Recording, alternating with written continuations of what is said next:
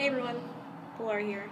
I just wanted to show you guys this fascinating, what do you call them? Ashtrays? Here, take a look. Well, I'm gonna bring it to you. Okay? Do you see that? There's one. There's another one. Can you see this? There's another one. Look, these are positions. I don't know if I went through them all. Look, and she's even smoking a cigarette. It's amazing what you can find in places. So lovely positions there. And it's Halloween, it's October, so I'm watching like all scary movies. I'm watching Scream, Halloween, Jason, Freddy Krueger. I'm not really a fan of any of those, except Scream. I think that one's pretty good.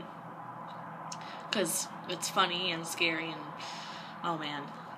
And I remember, this is like probably the first scary movie or whatever, or my first horror flick I've ever seen that terrified the shit out of me, and it haunted me for years, and sometimes I think it still does, but I believe it's like the original Exorcist, and God, it's like the one from the 70s or maybe the 60s. Oh my God, that one was my first one. It was when I was like 9. I was young, okay?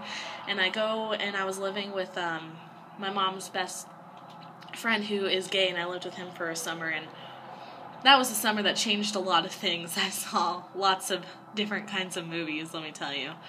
But The Exorcism had to be the first one, and I'm telling you, that girl from that movie literally haunts me till this day. She is freaky as hell.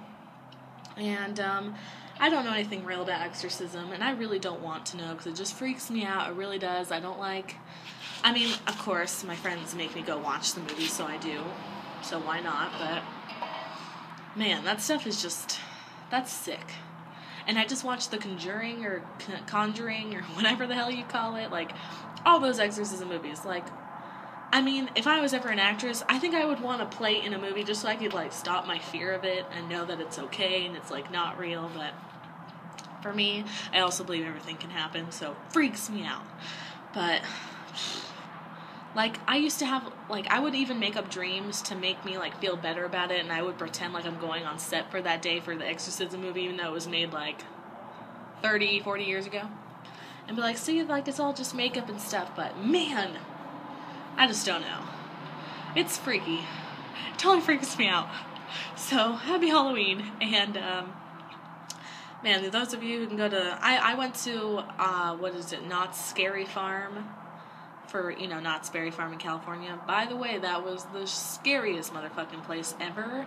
I did enjoy the shows, though, that you got to sit down at and no one bugged you. It was all on stage, but when you're walking through those, like, little houses, or even just in, like, a cornfield or the desert, like, fuck that. All of you who do that, like, I don't understand. Like, I really don't get it. Like, how can you like doing this? It's crazy. I feel like there's someone gonna pop up right behind me right now because it's all dark and scary and, like, murder, killing people, blood, chasing, not a fan. I'd be like the first one to die, I swear to God. Like, people would probably use me as bait and throw me in there to let me die, because I'll definitely die. And I think I'll just die of, like, seeing it happen to me, and then shock, and then heart attack, and then boom, I'm dead. So I'll be pretty, like, a waste to kill. It wouldn't be fun, okay? So just don't kill anybody or me. But yeah, so happy Halloween, and have a good one.